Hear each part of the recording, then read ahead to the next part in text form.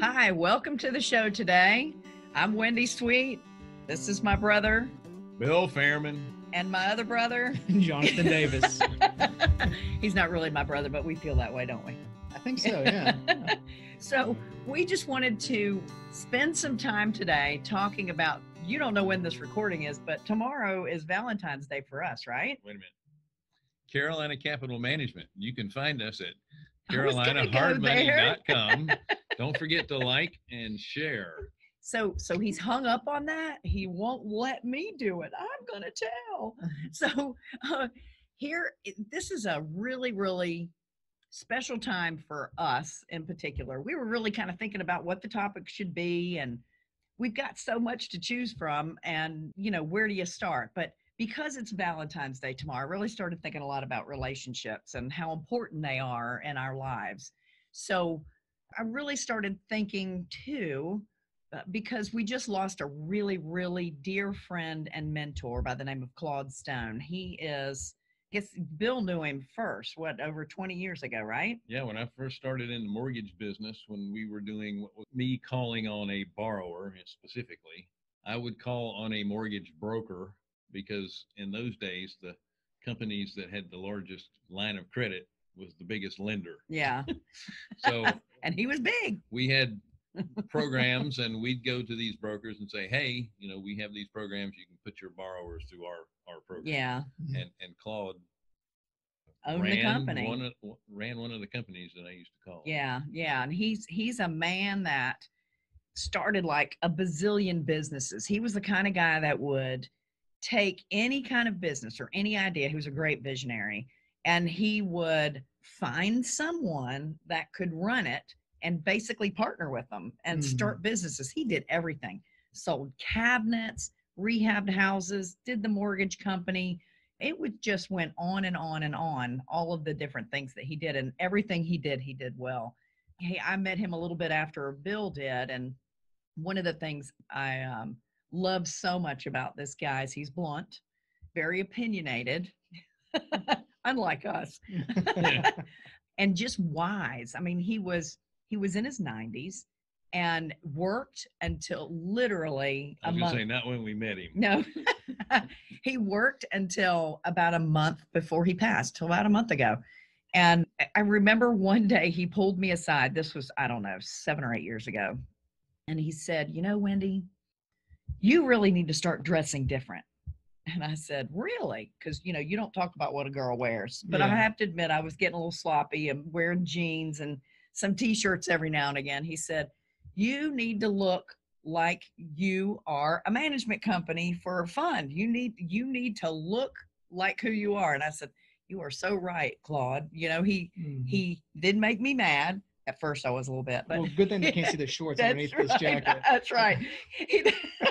But he was just blunt in everything he did. We would tease him too about how he was so old that he was here when Jesus walked on the earth.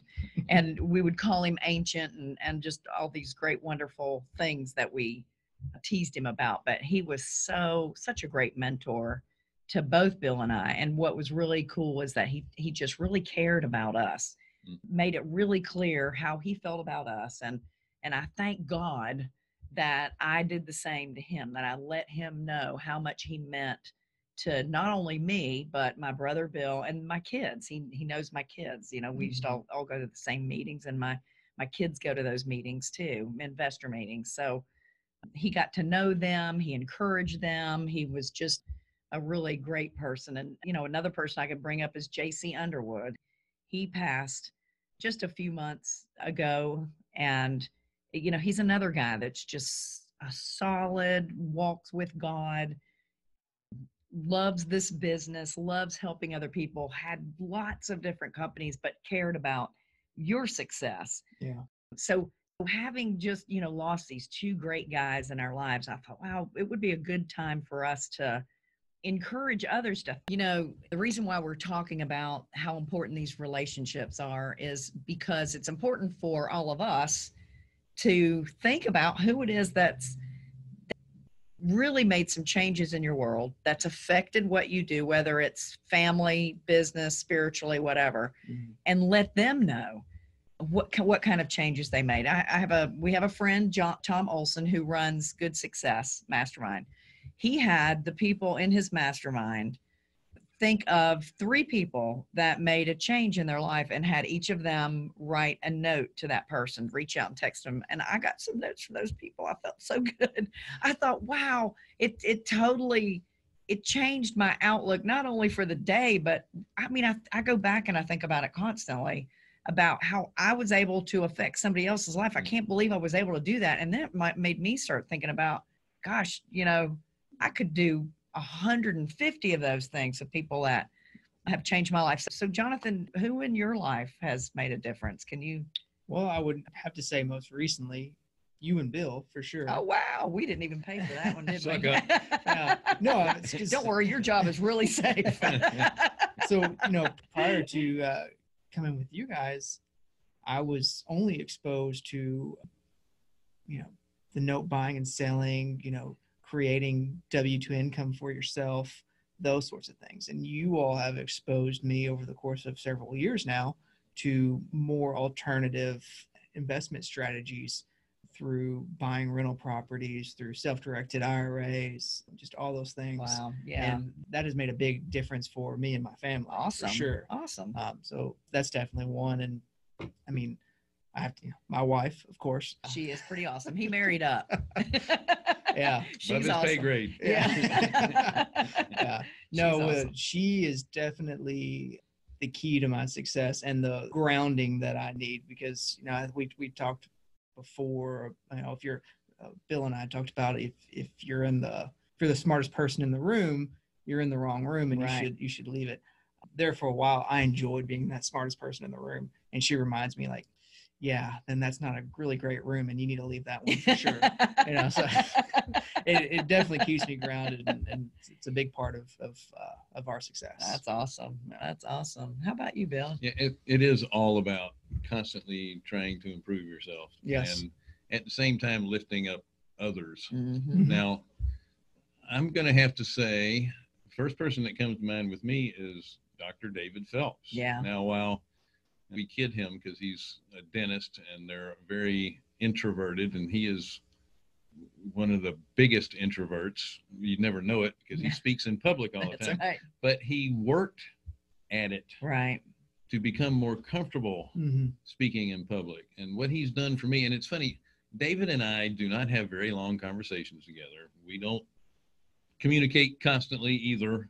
But what David has been able to do for me is surround me by others who have that's so constantly well put. have lifted me up and given me the opportunity to better myself. I don't want to say trained, but I learned from his speaking coach, the person that made him more comfortable in front of folks. Right. Not how just to feel comfortable, but to also communicate better through his mentoring. The people that have been in his, I guess you call it, sphere. One of the greatest influencers. I have so many people within that group that have touched me somehow to better myself in life and in business. I can't thank him enough for that, just for exposing me to that group. That's great. So. Yeah, I've always talked about how knowing David Phelps has really made a difference. Being in that collective genius mastermind has made a difference, business wise and spiritually.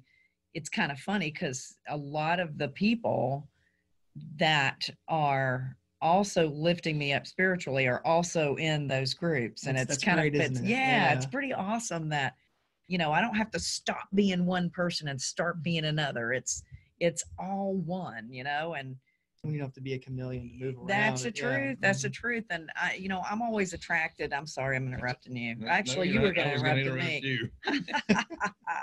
But the people that come to my mind are Glenn Stromberg, Tom Olson, Randy Lawrence is another person. These are all people who are really spiritually grounded.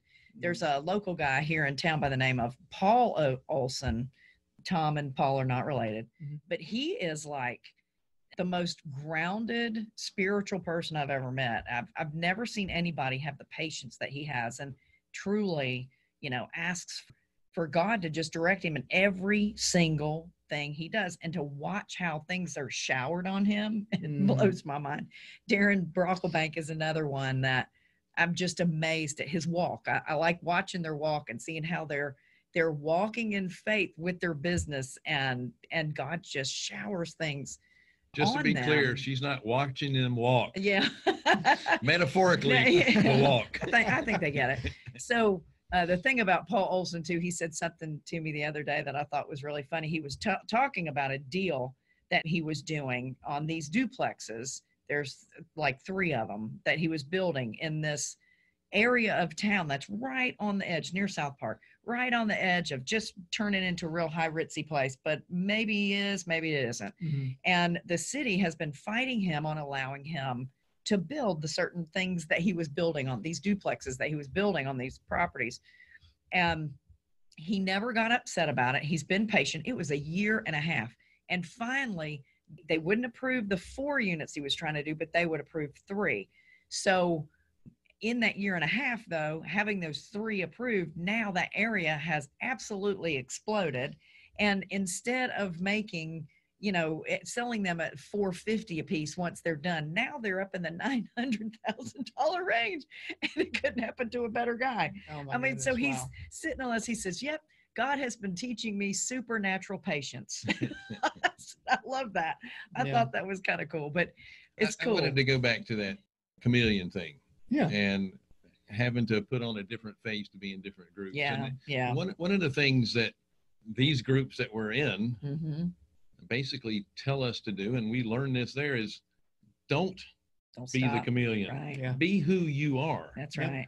Because eventually you're only going to attract people that are like you. That's right. And if you are constantly who you are, then what ends up happening in not just life, but in business, you're going to repel the people that you don't need to be around. The headaches. Yeah, for sure. And you're going to attract the ones that you do, because you are who you are and you're not deviating. So do not try to be everything to everyone. That's right. Great point. Yeah. That's exactly right. But the point of this whole talk really is, think of who in your life has made a difference. Think of someone in your life that's made a difference in your business, someone in your family, and someone in your spiritual walk, and thank them. Tell them, let them know the changes that they've done for you, the things that they've made you look at, and the changes that you've made in your life because of the influence that they've made on you. Because it'll absolutely send them soaring, and they'll do more. That's what's really cool. They'll spread that out to others when too. You were talking about what Tom made, the exercise Tom had you do with the sending out the notes. Yeah. I'm thinking my note is going to be, I'm going to be part of the 10 biggest mistakes people make. Stay away from him.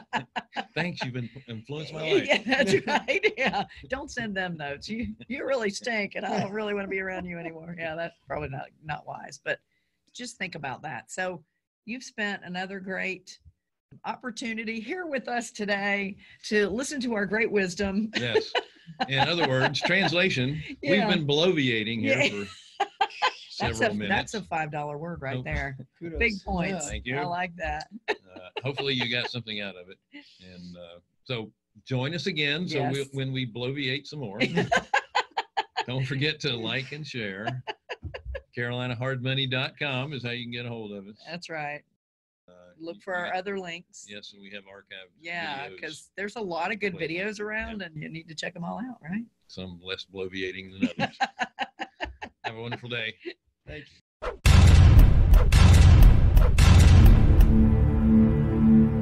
So thank you so much for joining us. If you really like what you heard, you want to see some more, switch over here or here or perhaps there. There's more episodes, but they're somewhere. Yeah. I think Click it on. they're up. By the way, subscribe and like us as well. Please.